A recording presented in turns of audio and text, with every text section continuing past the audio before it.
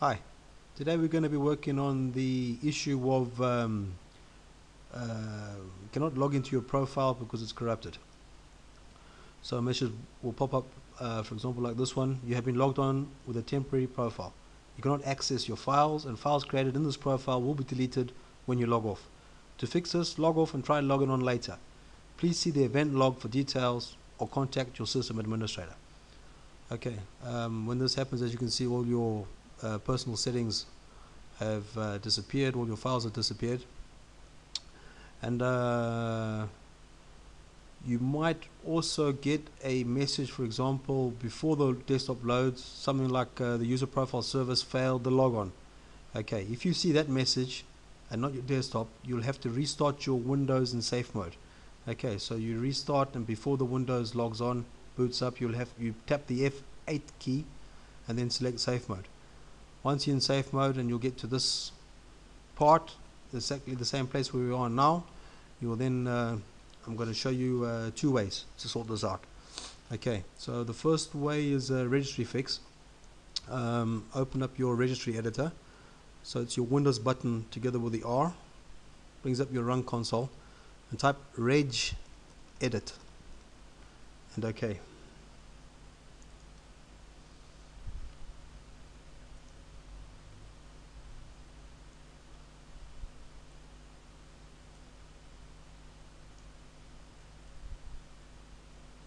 Okay, so now we're going to navigate to this path. You're going to click on H key local machine and then software,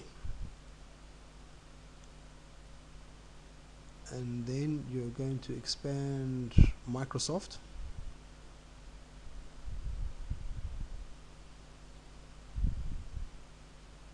and then Windows NT, current version,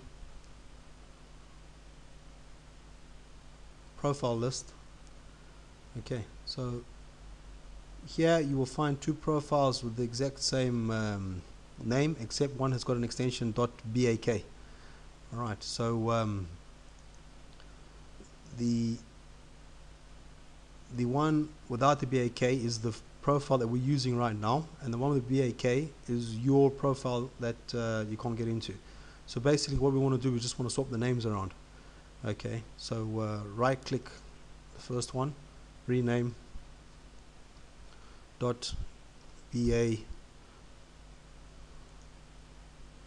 right click the second one, rename, delete the .bak, right click the first one again, rename, and just add the K. Alright, select the folder without the .back extension, and I want you to double click on the ref count, make sure that's on 0, okay, and double click the state key as well and make sure that's also on 0. Okay, and now you can just log off and log on again.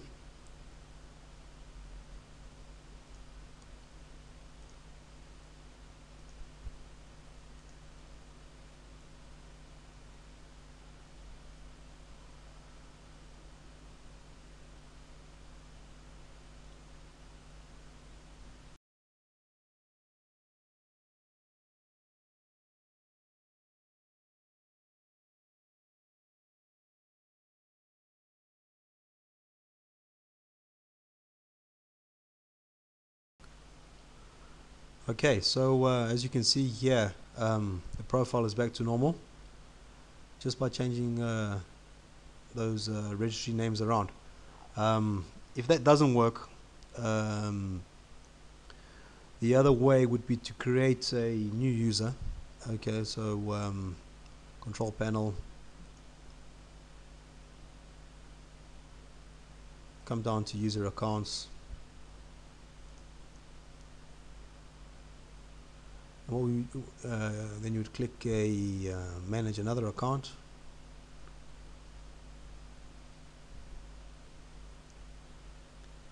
Create new account, give it a name, user 2, and make sure that you give the new account administrator privilege. and then click create account.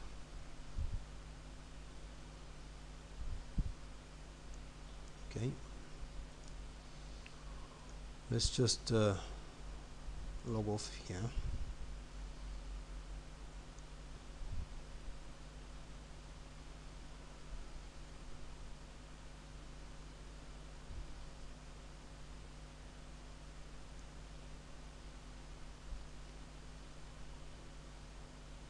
Okay, so if the Registry Fix didn't fix this profile user, this is what I would do. Okay, I would create the second account with administrator privileges, user 2 in this case.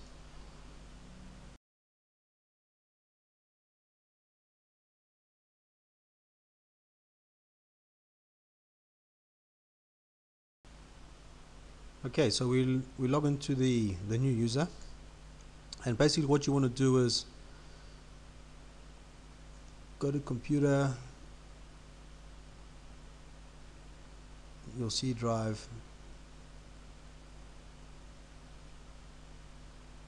and in the users folder you will find the user and the user 2. So if you click on the original account, which was user, you can copy all the content you have in these folders, okay, and you can just move it over across to the new user account, which is user 2.